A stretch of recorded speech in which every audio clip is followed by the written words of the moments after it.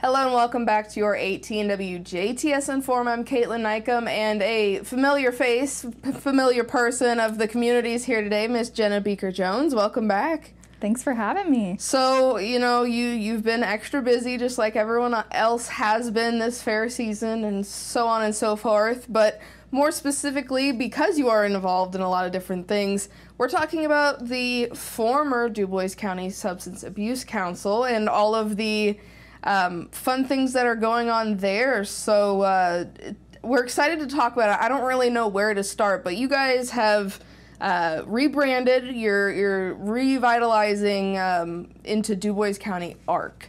Yeah, so maybe I can start by talking about kind of what the council is. Please. And then we can talk about kind of the transition from our former name to our new name, why we did that, what that means. Yes, I would. Okay. For people who maybe aren't aware, because, I'm still finding out things about the council in itself and learning all kinds of stuff, and you guys are constantly evolving and whatnot. So yeah, absolutely. So the Dubois County, formerly Substance Abuse Council, is Dubois County's local coordinating council, or an LCC.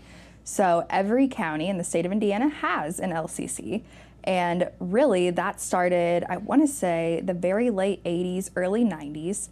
And the LCCs are funded through the county per state statute. So what that looks like is anyone who gets convicted of a substance abuse related offense, whether that's OWI, possession, anything that is substance related in nature, they get court fees associated with that. And part of the court fees per state statute come to our fund. So our primary role is to accept those funds and then grant them back out in the community. Okay, so we'll talk a little bit more about like our grant process and what that looks like, because we're a day ahead of that. That starts in August. And so we'll get to that, but I want to talk a little bit more about the council. So it is a group of members of the community, right? And we have people from kind of all sectors, right? We have folks from the Jasper Chamber. We have local political leaders that come to that meeting. We have mental health treatment facility like folks, the hospital, LifeSpring, everywhere, right? And they all meet regularly to discuss how do we address substance misuse in Dubois County and really all of the ways that substance misuse impacts all of us. Because if you think it's not impacting you, it is. It might be indirect, but we all, as a community, really should be interested in addressing it because it benefits us all to do so. Right, and something that I didn't realize before sitting down is I thought the Substance Abuse Council was a non-for-profit, but you guys are actually very involved with the Dubois County government, and because of how that relationship works, you guys are kind of like the action committee to go do things to help spread awareness, spread support, resources, and all of that stuff, right? So our county's setup is unique. A lot of different counties do function their LCC as a nonprofit. Ours is housed under the county government. So for example, April Jones, our coordinator, is considered a county employee in her role as coordinator. So that's kind of how our council works, and honestly that's beneficial for a lot of reasons. So our council website is housed underneath the county website. All of our funds are run through the auditor's office, and we function as part of the county, the tax exempt status, all of the things. The council benefits from those. Yes, and you guys are you plan a lot of year-round events, and you give quarterly or monthly updates for your roles and all of that stuff. So you guys have, of course, been busy, and I think you're kind of spoiling the surprise because you're wearing almost like the logo colored green. Totally intentional. Totally intentional. Okay, well, we'll pretend I planned that. It's like, totally I didn't plan that. Sorry. Yeah. So the leading factor to that, I would love to talk about the new name, the new logo, the rebrand, and really why you guys decided that it was necessary at this time and place. Yeah, so it has long been the Dubois County Substance Abuse Council, and there were multiple kind of motives behind updating that name. First of all, like, I am a substance use disorder therapist in real life, if you will. This is a volunteer role for me to be chair of the council. And something that continues to come up in the profession is the word abuse becoming falling out of favor, really. It's very stigmatized language, and so because we had that in our name, there's been kind of an undercurrent of wanting to update that for a long time, as well as like Substance Abuse Council doesn't really indicate what we do very well. So we really thought, you know, first of all, we have April's skills for marketing and branding, so I definitely wanted to put her to work for that. Shout out to April. But then kind of, you know, meet all of those needs with one move. So at the beginning of the year, we started as a council among our members, kind of putting back and forth ideas, right? We asked them, you know, do you have any suggestions of what you think would be an appropriate name for the council? And we went through a couple Google votes via email, and we landed on the Dubois County Advocacy for Prevention and Recovery Council, or Dubois County ARC. So unfortunately, our poor P in prevention did not fit the aesthetic. So the P is silent, but it is there, and we're going to operate as Dubois County ARC. And the idea behind that, first of all, we move away from the stigmatized language, but secondarily, it encompasses what we do a lot better because our goal is to work on prevention, right? As a council, we don't want to just be reactive. That's part of what we fund, treatment services, criminal justice services, but ultimately, we would love to work ourselves out of a job, right? Prevent the substance misuse that's happening in the community and support those that are in recovery from substance misuse. So that Dubois County ARC, first of all, it's short, sweet, catchy, makes for a very cute logo, and also, more importantly, encompasses what we do better without that stigmatized language. So I think for folks that are either in active addiction or are in recovery, even if they're newly in recovery, that title is a lot more inviting than the Substance Abuse Council. Right, and I mean, it's never a bad thing to give everything an update, a refresh, to just bring some good vibes in, give it a hard reset per se, and kind of scrub it of old things and try something new for sure. I think it's important that we continue to evolve as the needs of the community evolve. Yes. Right? Dubois County as a whole has made such huge strides, and I would say the last even couple years, but definitely the last 5. You know, we have the Dove House now, we have Next Step Recovery House for Men, LifeSpring Open Hope Center, you know, and that's already building on Dubois County's very strong AA network. And even you see, like in our criminal justice services, a push towards providing rehabilitative programming, right?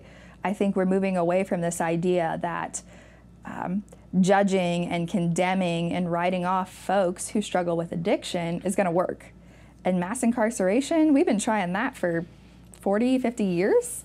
And it hasn't reduced recidivism. So there's been a push nationally. And I would say Dubois County really is ahead of the curve for a lot of places in Indiana. And so we wanted to continue that trend by making sure that our language, our title, matches what we're trying to do, which is help people obtain and maintain sobriety, and then be able to give them meaningful opportunities to get back to their community.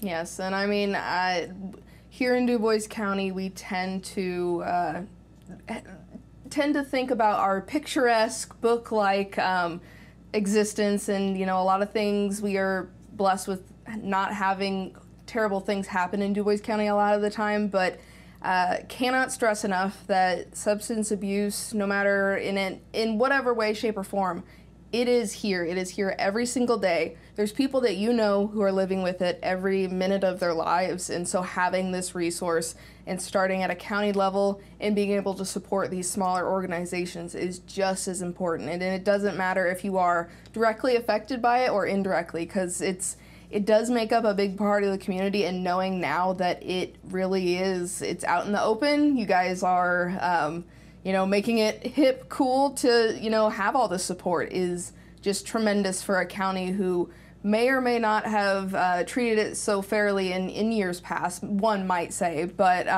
it's a lot of great growth for sure.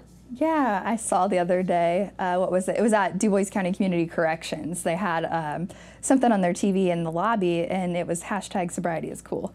And we want to make sobriety cool, but I think also we have to recognize that it's hard. Yes. And so our ability to be able to not only provide resources, at the events that we directly host, but our granting process, where we can fund other folks in the community that are working to address substance misuse at all levels. Yes. It's like, I always say grant day is like Christmas. You know, you have all of these folks come in and they talk about all of their cool ideas and all of these evidence-based initiatives, and we're like, go do it. Yeah, so, I mean, you're infamous for perfect segues, so I'm not going to take that away from you. So with the grant process, I hear the word grant and I think, oh, this is big, top level, you have to have a lot of distinction, whatnot. What does the grant process look like for Dubois County ARC, and like, what does that involve?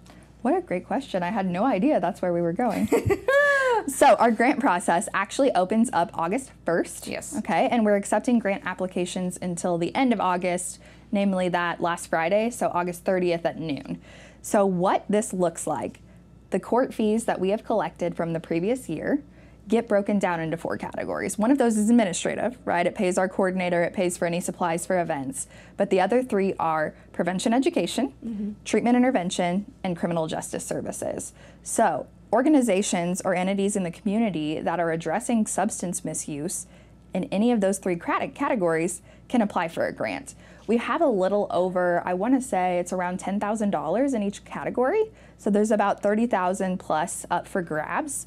And what that looks like is, for example, I can give you some folks who have maybe received grants in the past. So we have funded things like, you know, the camera for Dove House, yes. So the ladies there can zoom into programming at their indie office. And we've funded things like equipment for local officers to be able to better be equipped to move substances off of our streets, right? We've also funded things like incentive programs or programming materials for probation, for corrections. So folks that are in recovery or wishing to be in recovery have less barriers to getting that treatment for them.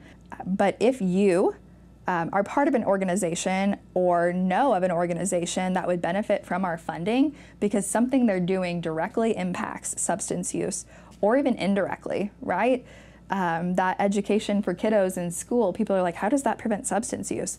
Because if we can give them the tools ahead of time to cope with big feelings and strong emotions and know how to ask for help and where to get it, we give them tools to use when they get older. Yes. Right? As someone who works directly with folks that struggle with addiction and I've already been doing this a long time. Like, it's kind of crazy for how old I am, for how long that I have worked in and around our criminal justice system and with addiction.